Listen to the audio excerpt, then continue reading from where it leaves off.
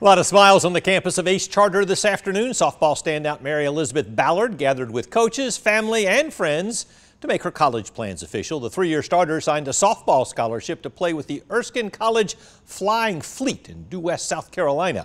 Ballard batted over 400 during her career with the Griffins and also won 35 games on the pitching mound. During her time at Ace, the team won over 60 games. This season, the Griffins earned a region championship and advanced to the Elite Eight. Mary Elizabeth also excels in the classroom, where she carries a 3.85 GPA.